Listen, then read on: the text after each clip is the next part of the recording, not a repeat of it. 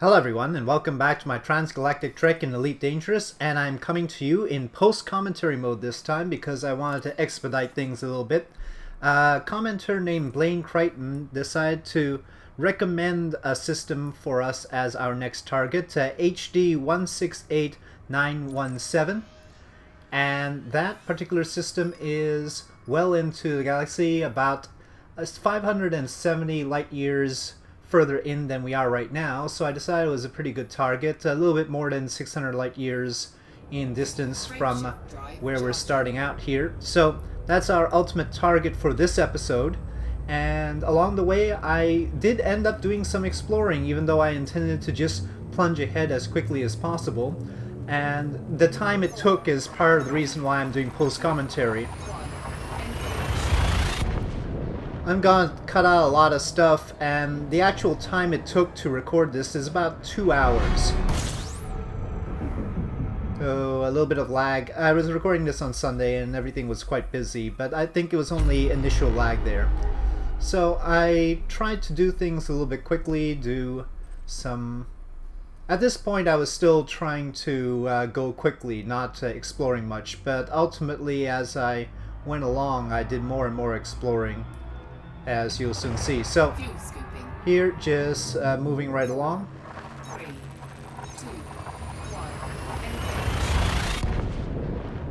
As we continue with this sort of diary of events, I'll probably skip some systems, but not in this episode. In this episode I'll show all the systems we end up hitting. So I am interested in seeing whether things are explored along the way, because of course we're trying to get into areas that are not explored yet, not discovered. But at this point we're still dealing with stars that are pretty mild. If I aimed for an A-type or B-type star right now, I think it would have been discovered already.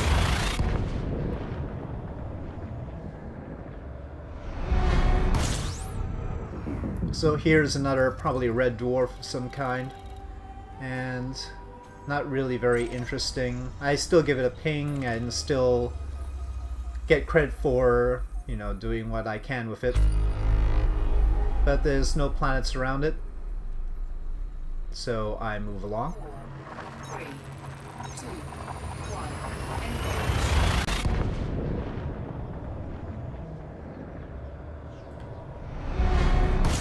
And here's probably another red dwarf. A lot of dwarfs early on this journey, and so eventually I'm gonna get frustrated by the fact that we're just hitting low-class stars and try and aim for something better instead of what we've got. But this one at least had some pings. But what kind of pings? Mostly asteroids. Just one planet there. So I just move along. 2, 1,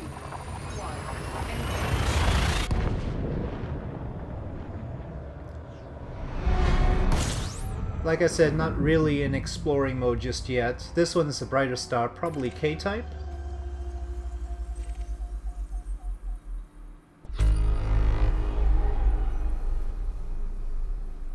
Let's see.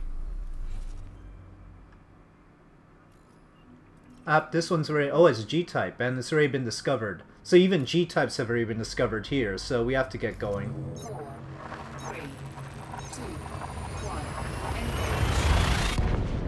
Really, we want space where even B-types have not been discovered yet. Okay, well, this isn't anything particularly special. But if it has a special planet around it, that would be something. 16 new objects, and of what sort are they?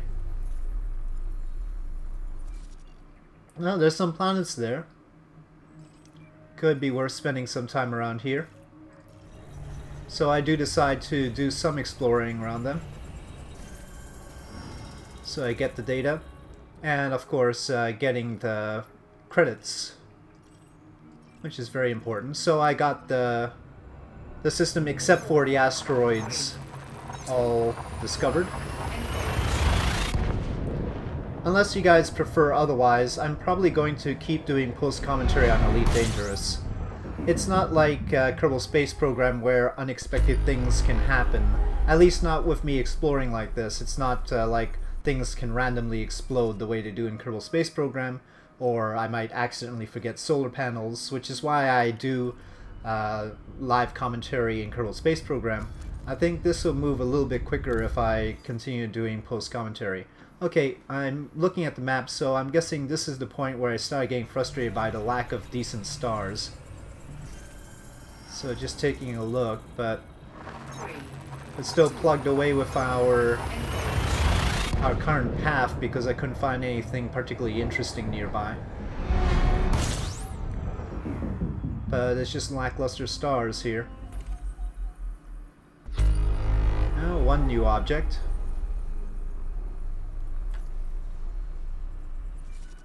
It is just one lonely planet there. I should point out that I do fuel scooping in around practically every star. I don't usually top it off, but here I needed to get a little bit more. But I'm mostly going to cut out the fuel scooping bits for obvious reasons. 4, 3, 2,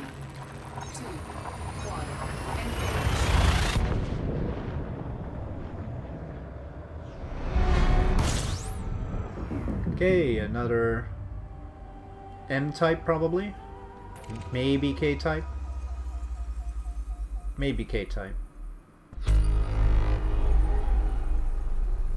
little bit late on the scanning there. Oh, M-type. Another star with a single planet there. It could be more planets, of course, but Fuel scooping complete. but I was about to skip this particular planet, but then I noticed it was like right next to the next star. Fuel scoop disengaged. So since it was right there, I decided to divert to it. And I decided to explore it after all, even though I was trying to go as quickly as possible. So we got that star, and then we proceeded on to our next target.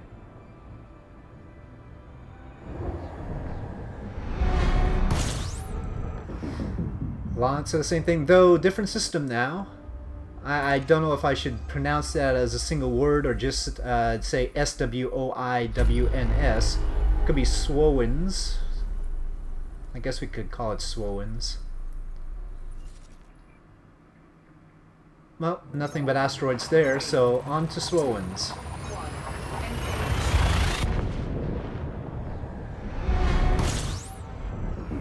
Ah, this is a purple star. At least something different for once. Anything around it? When it comes to these purple ones, it's just ice planets around it, if anything. Nothing. Oh well. We'll see plenty of those purple ones. This is a brighter star. Again, for this episode, I am going through each system and showing you my route, as it were, and doing a full log of things. It might be that in the future episodes, as we continue along, I'll only highlight the systems where I do full exploration of them, and instead skip any system that I decide to just gloss over. 3, 2, 1. So, a new system up next, Prue. Prue... I'm just gonna call this one Prue.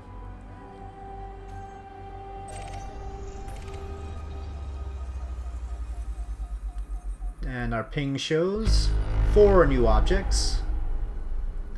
And are they planets? Yes, they are. But I'm interested in finding something a little bit better. So I see some A-types there.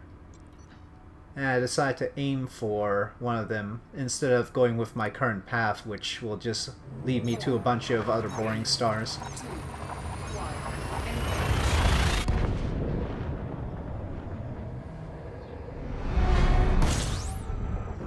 Okay, but we had to hit this one along the way. Definitely a red dwarf.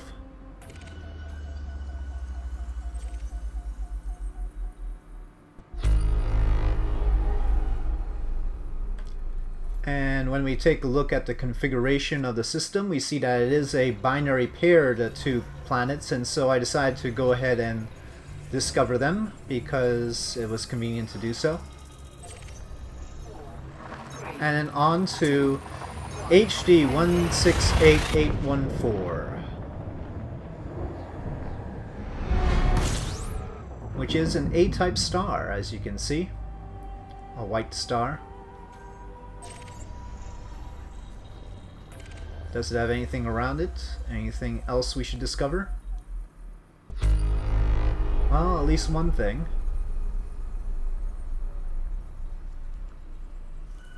But more importantly, has it been discovered before? Yes, it has. Yes, it has. By Deadeye, I'll say. Deadeye_DK. So yeah, we're still in territory where the good stars have all been taken. And in fact, this one has been completely discovered. So once again, looking for another interesting star, and then I see that. HD 168137, which is my very first O-type star. Not too far off either. So, oh, but there's, that's an interesting system. Go back, come on. Hipparchus 89743, which is 3 B-type stars, 3 B zeros. So that tempts me. I decided to go for that first. And then I'll head for the O-type star. Now, these stars have definitely been discovered before. After all, they're B-type and O-type. If even an A-type has been discovered, we can be sure that the B-types and O-types have been covered in this territory. So I just go ahead and, well, I'll still get the cash for it, so that's okay. But yeah, 5 new objects here. And since I know good stuff is coming up, I do take a look, and if there was planets there I might have looked at them, but asteroids, I don't care so much. So this is a system with 3 B-type stars, and this is the core one. I do my little directional scanner. Was about to go to the system map before doing that, which would have been useless. Okay, now system map. Okay, so what do we got? Oh, it's already been discovered. Well, yes, I expected that. But a lot of T-Tauri stars, which could end up being full-fledged stars, could end up just being gas giants. They're sort of in the process of formation. So we've got a bunch of those here. Unfortunately, all discovered. XR Spire there. And those are other 2. There's also a little T-Tauri orbiting those 2. Okay. Well, with it all discovered, I'm more interested in the O-type star right now. So even though I do end up looking at this T-Tauri one quickly and doing some fuel scooping, I end up deciding just to leave it at that and proceeding on to the O-type because I'm sort of excited to see what that looks like and how that is. So, on to that system, the main novelty. 4, 3, 2, 1, engage.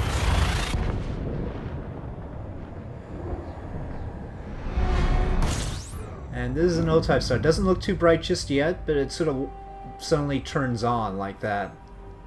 Not too sure about that effect, but I guess the light just sort of suddenly hit us. Alright, one thing around it. There's gotta be more than one thing around it. Let's take a look. Well, there's a huge O-type star. Won't last very long, will burn very bright. Of course, already discovered by Destructionist. And lots of stars around it. Lots and lots of stars orbiting this O-type star. They're all going to get destroyed by a supernova pretty soon. I mean, in galactic terms. But, yeah, and the T-Tauri stars and everything. One little tiny planet inside there. Quite a lot of stuff going on in this system. I decided to start exploring, but again, the whole idea that this has already been explored by somebody else sort of robs it of its interesting... sort of robs me of any interest in it. And we do have another destination, the HD 168917, of course our initial destination. So after having diverted to the system with 3 B-type stars and this O system, I decided to aim back on track for our intended destination. We are currently more than halfway through. We are now only 250 or so light years away.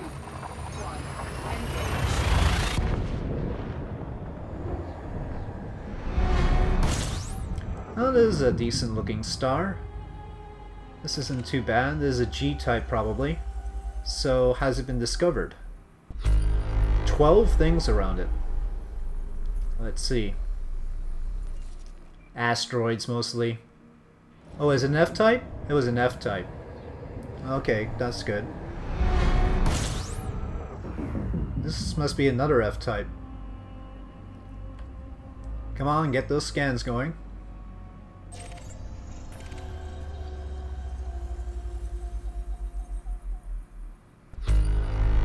Okay, 3 items.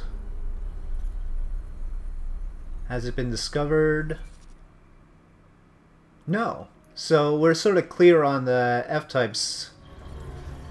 Maybe we're in better territory for making discoveries. F-type is pretty good stuff. Not great, but it's a start.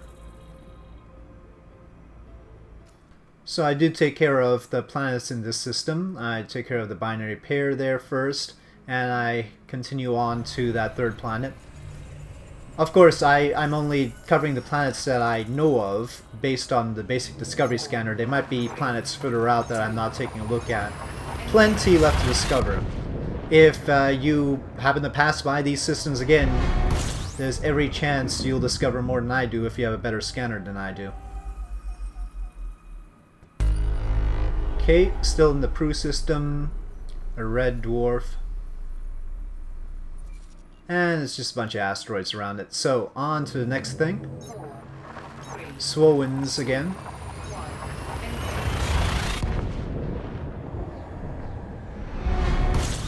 Ah, this is a nice looking star. High A-type or a B-type.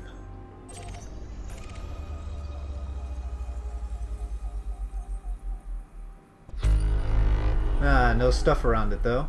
What about stars?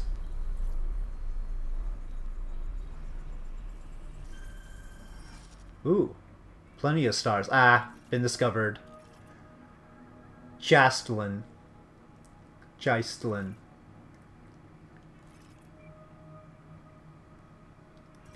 But there's that one B-type there that has not been explored. And that gets me interested. Why leave off that one B-type? Was it so hard to find? Well, anyway, 3 B-types and an A-type. So I decide to ping these stars. I see a likely spot for the binary pair, which is the B-type and A-type, which are together. I go to the system map to see where exactly they are. They're there, you see. But they're close to the center star, so they're obviously much easier. The one that wasn't discovered is further out, so it'll be difficult to spot. Actually, this binary pair looks very good. I mean, you can take a look. They're very tightly packed to each other. Interesting twins.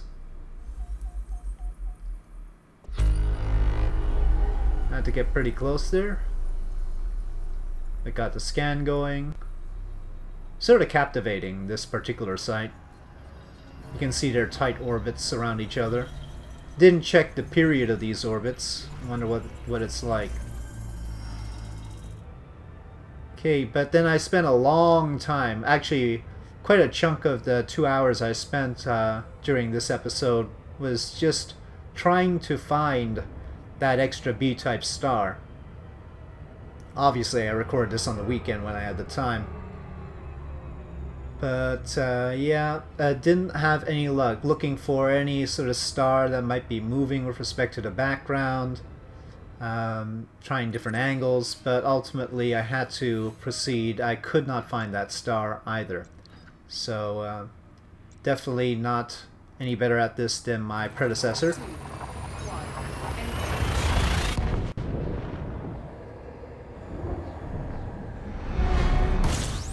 Okay, at this point I was feeling like I was getting close to my target. Obviously have done some discovery along the way. And with 10 new astronomical objects, maybe I'll be hanging around here for a bit. I doubt it though. Just asteroids. Yeah. Okay, well, a G-type star, very nice.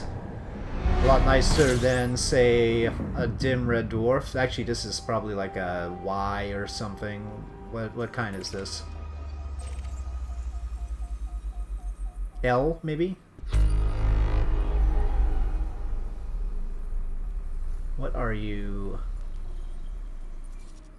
You're an L. You're an L with two... All these dim stars have pink ice planets around them. I decide to go ahead and scan those ice planets. Icy planets. And then proceed. 4, 3, 2,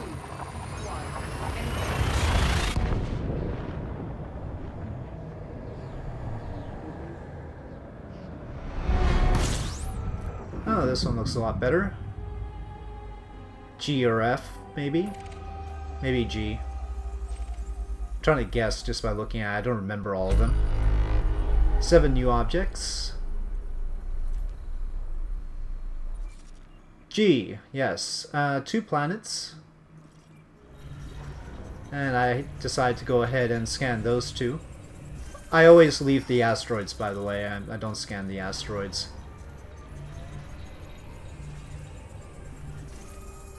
Okay, got those 2, so on we go. 4, 3, 2,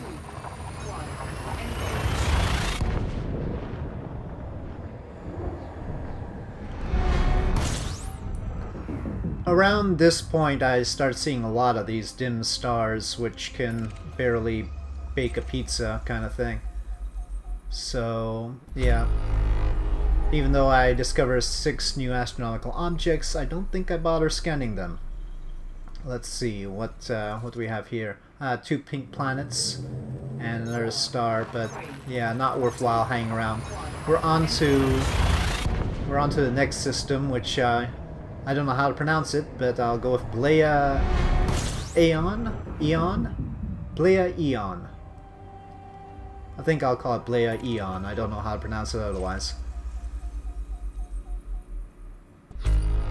Okay, 3 new objects, but again, one of these dim stars which will make its planets pink. Yes, 3 pink planets in a row. All tiny, barely series style.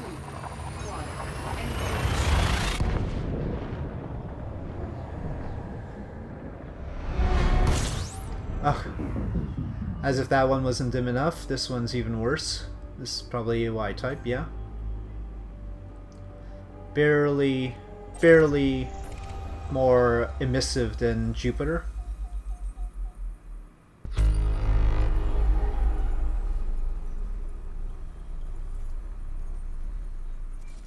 And it's all alone, not even a pink planet to accompany it. So I check how far away we are. Turns out we are not very far away at all. We're just this jump, which is another dim planet. This is just like a long chain of dim planets on the way to this system. So at this point I'm really hoping this system is something special, because I haven't seen anything decent in a while. But I ping this one anyway. I do my basic discovery duties. I see that it has a planet with a moon around it, and since that's a very convenient thing to check out, I aim for it. So I take care of this planet and its moon, even though they're tiny little pink ice planets anyway. Sort of a delay of gratification thing, honestly. Since I know that the next jump is going to take me to my destination, I went ahead and said, okay, well, let's take care of this properly. Okay, but then on to our target.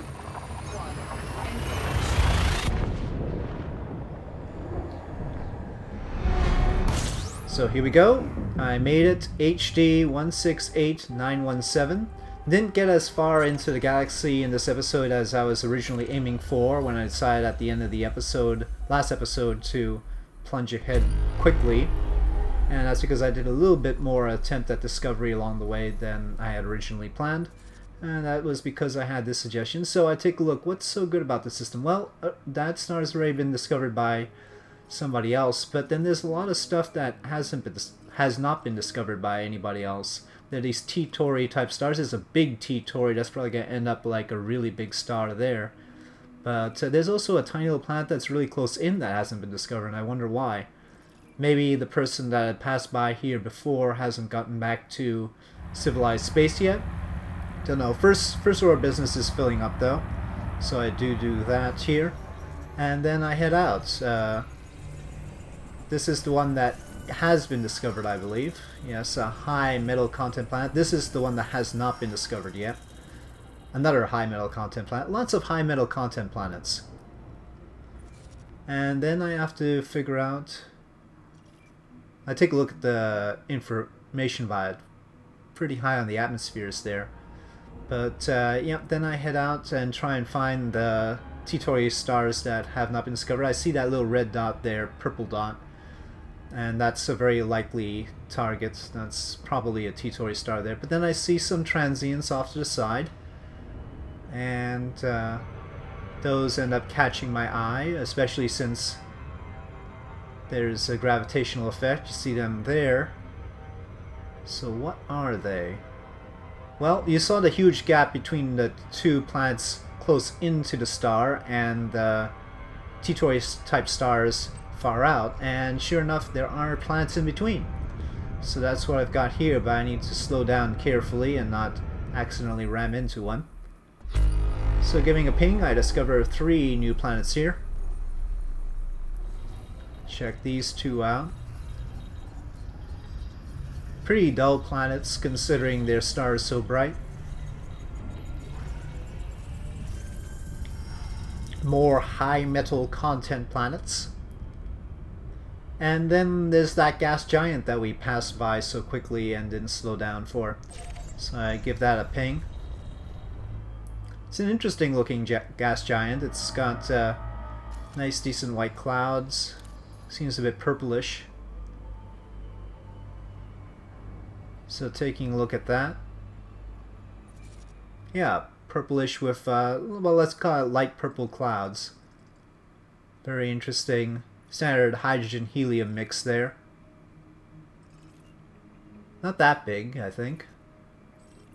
But anyway, so around here I will actually call an episode. I'm going to park my ship here and then continue on with the T-Tauri type stars at the beginning of the next episode, and then we'll continue on further into the galaxy. I've actually already recorded the next episode, so I know what happens, and there is something special in it, so don't worry.